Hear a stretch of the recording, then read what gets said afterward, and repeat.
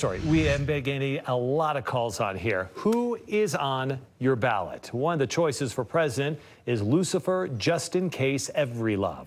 A voter who saw that name reached out to us asking if her ballot was actually valid. KSL investigator Courtney Johns confirmed the ballot is real, actually spoke with the person who is running for office here. And this is interesting, isn't it? It's very interesting. And a lot of people, a lot of viewers like yourself have been calling, asking about this. And having nicknames on a ballot is nothing new. And while some have caused the lieutenant governor's office to have conversations with candidates, in this case, they never considered it because Mr. Everylove met every qualification under state law, and that is their job, to enforce state law. We're working with the legislature this year to take another look at that because I do think it's important, that the ballots do reflect individuals that are actually using names that they're known by, those kind of things. So the nicknames can be a little bit problematic. So, well, here at KSL, we have gotten several calls about this. Director of Elections, Ryan Cowley, says they haven't received any. As for this candidate, Everylove, he insists that's actually his real name, adding that he legally changed it about 5 years ago. And we found Utah court documents with his name, Lucifer Everylove, going as far back as 2022.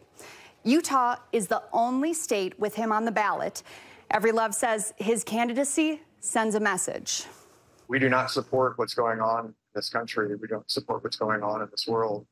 And we want to... So Everylove is one of 7 candidates running for president in Utah and one of 3 who are not affiliated with any party. So if you have any questions about the voting process, please send them to us at our KSL Investigates Vote Watch team. You'll find a Vote Watch tip form at the top of KSLTV.com, or you can shoot us a text or call us at 385-707-6153. Also, for future reference, people always look at those ballots, want to know if they're real or they're fake. You can go to vote.utah.gov, and then you can look at those sample ballots to compare to make sure that that is, in fact, the correct ballot. It's a legitimate question that we got from people, right? Yeah, absolutely. I mean, you might want to take a double take, so it's important to make sure, and we looked into it. We're happy to look into any other questions you may have as well. Yeah, appreciate it. Thanks for breaking that down, Courtney. All right, the state has made it pretty easy to keep an eye on your ballot. All you got to do is head on over to trackmyballot.utah.gov to keep an eye on where it's at and when it has been accepted.